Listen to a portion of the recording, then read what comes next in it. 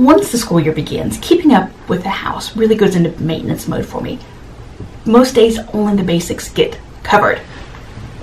So a little bit of work before the school year begins means kind of sets me up for success-ish as we go forward.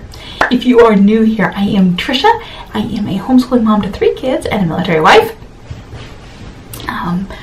If you have missed my other videos, I'm in the middle of a series on a back to school series, but it's not geared to like prepping your homeschool and your curriculum, that sort of thing. It's really geared towards your homeschool life, all of the other parts that make up it.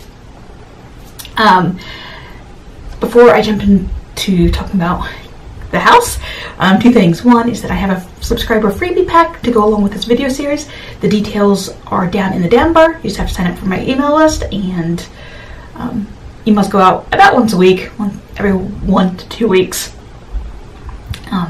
So that is down below. If you are already subscribed, you should have received this pack last week. If you didn't, let me know. Second thing is that I am, over my Facebook page last year, I shared a picture a day of our homeschool.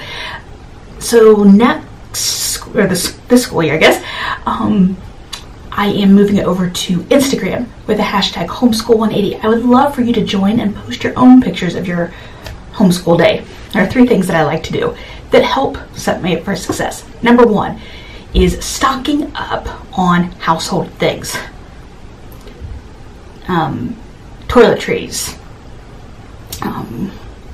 cold medications, as we're going to be hitting cold season soon, paper products, plenty of toilet paper, all the things that I tend to forget until we need them right now type of thing.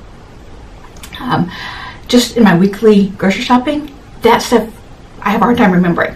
So I like to stock up on those in the fall and give me at least 3 months worth.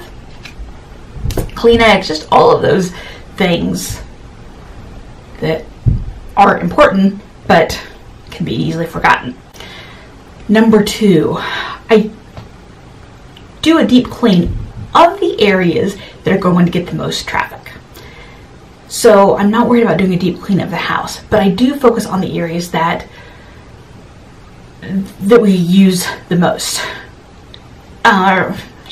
So our homeschool room, we do a big cleanup at the end of the school year, so that's not an issue. But if I haven't, that's something I would do.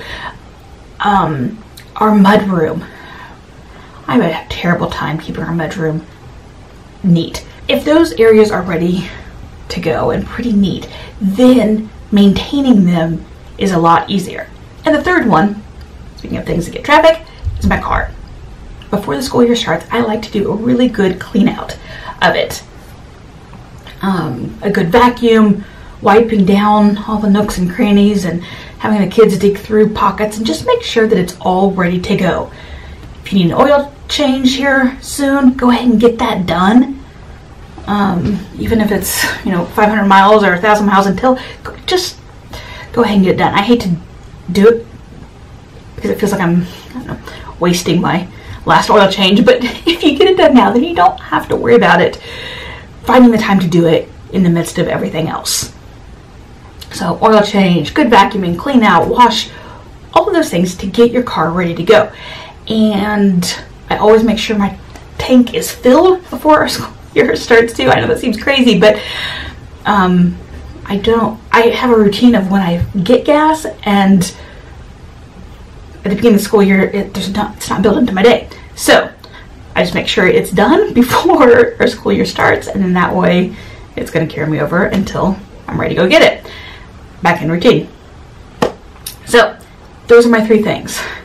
Clean up the car, air, all of those things that need done. Deep clean the areas that get the most traffic in our home, and stock up on those things that I forget to do, that I forget about buying. Otherwise, if you have a tip for preparing your home for the new school year, I'd love for you to leave a comment below. The subscriber freebie, don't forget, is down in the down bar. If you haven't already subscribed to my channel, go ahead and do that. The playlist for this series is on the screen right now. Go check it out. Thanks for watching.